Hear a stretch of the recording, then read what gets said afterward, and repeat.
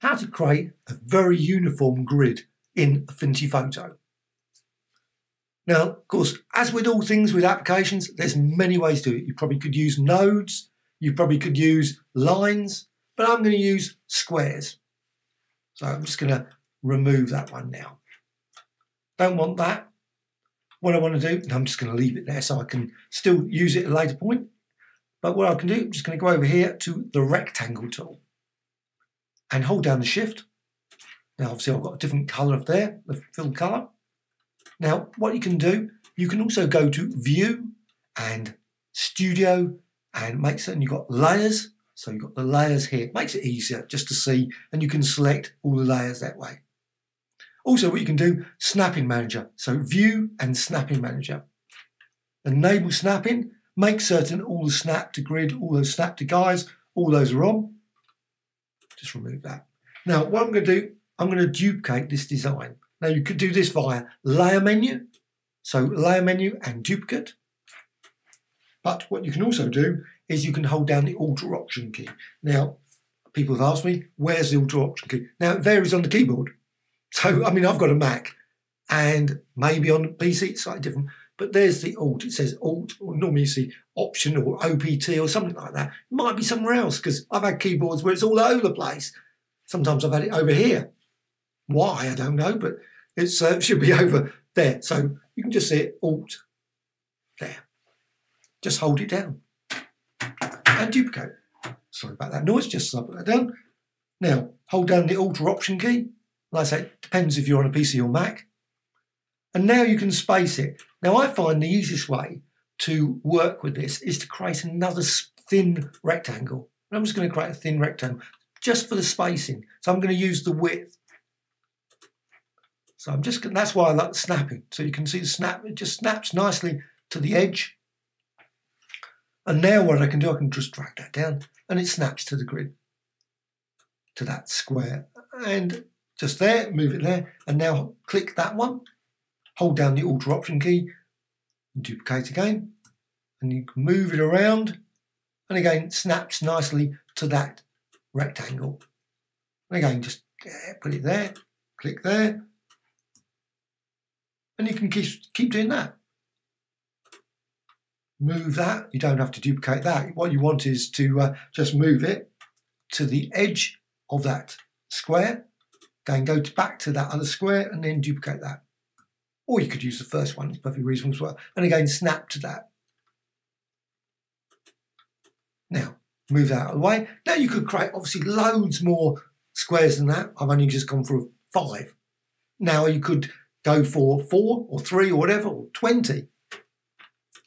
Now, probably because they're not in, well, they are actually quite nicely in line, but if they're not in line, what you can do, just go over here, there's alignment. So click there, or there's arrange. That's another option as well. And what you can then do is you can just go, not that one, that's for the next one. I want to go here, align vertically, and just go for align middle. Weirdly, it puts it into the middle of the screen. Not certain why, because I want it up here again. But it just does it, just puts it down. But it's all nicely aligned down. So what you can do once you've done that, and of course you've got them here as well. You've got them in a number of places. You've got there, you've got arrange, you've got align middle there. But weirdly, you haven't got the distribute. But you don't need the distribution because I'm using this just very simple sort of rectangle. Now what you can do, you can go to Layer and Geometry, and you go down to the bottom, it says Merge Curves. So what happens, it becomes one solid curve, or path. Just put it up there, and now what you can do, hold down the Alter Option key again, and obviously duplicate that entire row. Now just move that around. I like to get it sort of in line, but now what you can do then is use this. So I'm just going to move and rotate that, because obviously I don't want it at that angle, I want it at that angle. And then I can click there, and you can see then it clicks there. And again, move that one down to there, hold down the Alter Option key. And again, you can sort of judge it. You could obviously use the measurement settings as well. But you can click there. And again, move that down to there, hold down the Alter Option key and duplicate that one. And you can keep doing that, obviously, all the way down. If you want to go for 30 or 40 rows, perfectly reasonable as well. But you can just use this nice divider. Now, I haven't finished with that divider because I'm just going to now just merge them all into one. Once I've done the spacing, the alignment, just go up here to the alignment and just go align center. So they're all nicely all aligned now. Now what I can do is go to Layer, Geometry, and Merge Curves. Strange enough. So they're all one curve. Now that's a reasonable grid if that's what you want as your grid. And they're all nicely spaced there. What you can then do is you can, well, I'm just going to rotate that. I don't have to do that, of course.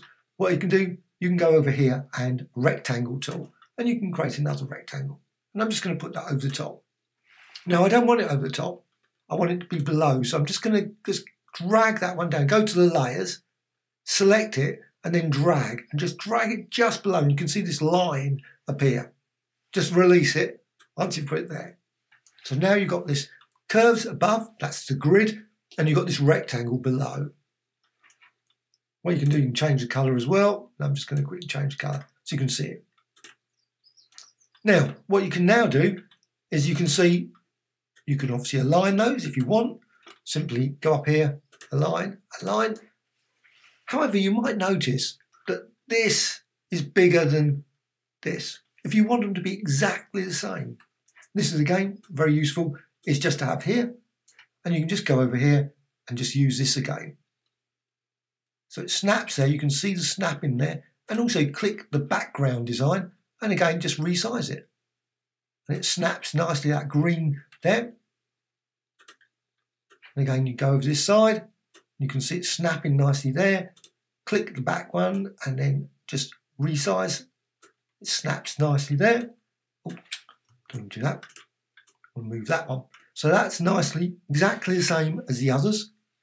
What you can then do, of course, is do the opposite. Just rotate that and just go there and select the background one and then just drag that up. They've snapped to that. They've snapped to that.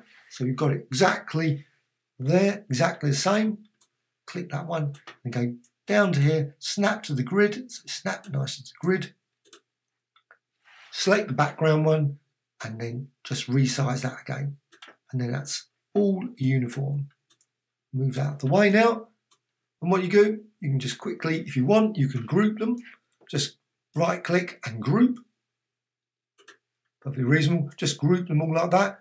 Or if you want to actually have them cut through, if you want to, another way of doing this is simply expand that. Just select that one and that one. So you've got the background as well as the grid. What you can then do is go to a layer and geometry, and you can do subtract. And then you've got it.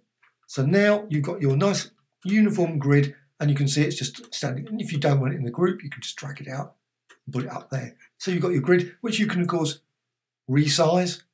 Now, of course, it loses the size. Now, if you want to modify and do things, you, of course, resize that as well. So you've got to keep it, or just work it out from just going to this and just resizing to the new size. Just as easy as well. And of course, you can rotate it and you can combine. So you've got that. Hold down the Alt Option key again, always Alt Option key, or use the layer. Simply go to Layer and Duplicate.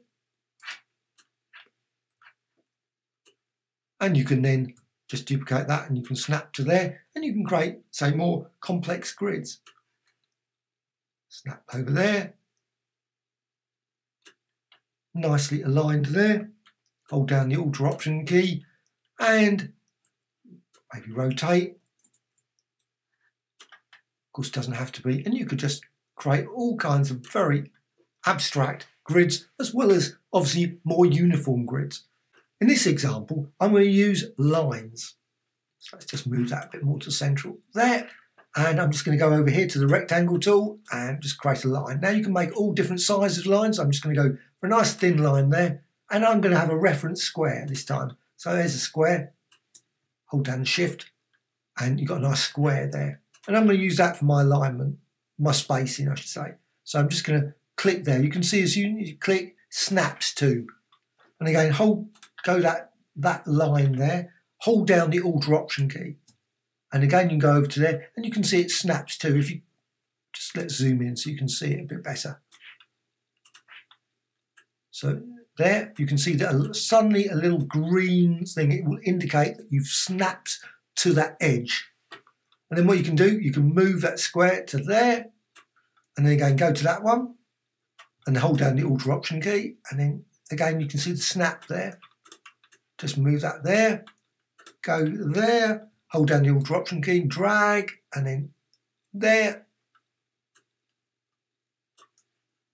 and then just across, and then go to this line, hold down the Alt or Option key to create a new copy, and just drag across there. And again, you can always just move the square, and you can see, then just position it there. So it's all nicely spaced all the way across. Zoom out so you can see all those designs. So you can select all of those. Once you've done that, what you can then do is you can, of course, best to go for up here and go for, make certain it's aligned middle, so everything's all nicely aligned. And you can then convert it into a complete via a layer, geometry, and merge curves. Now, I'm not going to do that at this point. I'm just going to do that later. I'm just going to, actually, I want to just quickly resize that slightly, reduce that down. Now, just duplicate one of these designs and then hold down, and now rotate it. And what you can then do is you can go across that way. Now, what you want, of course, is, I'm going to zoom in so you can actually see it. It's probably better. And again, this snaps exact to. You can see if I zoomed all the way in. Now I've got to go over a bit over there. You can get it snapping there. You've got a nice green. So that line is there. And again, you drag over to there. And you might want it to this. So what you can do, you can simply just drag across like that. And now that's nicely all equal all the way around. Now what you can then do, I'm just going to zoom out again. I can use this reference square again, just go through there and hold down the Alt or Option key and drag downwards. And again, snap with those. Use that square again. Go to that one, hold down the Alt or Option key and hold the square. Down.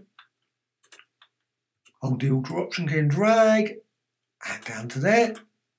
And you can see what I want. Well, if I want a full grid, I'm obviously not going to, obviously I need a little bit more than that. So I'm just going to drag these ones down, just resize it. So you can just see, now I'm just going to go back to that square and just go there. Again, you've got all the very snapping, so it snaps into that square. Hold down the Alt or Option key and just duplicate it again. Okay, so you've got that design there. Now just move that out of the way. And now what you can do, you can select that one, select that one, select that one, select that one, and select that one. You can do, of course, the same over in the Layers panel. And again, just so they're all nicely in sync, just go to the there, alignment, or go to arrange, perfectly reasonable as well, and then align horizontally. So they're all nicely aligned horizontally. At this point, what you can do, you can now notice that, of course, you've got this thing. I don't want that. So, but what I can do, I can select that, select that, select that, select that one, and select that one.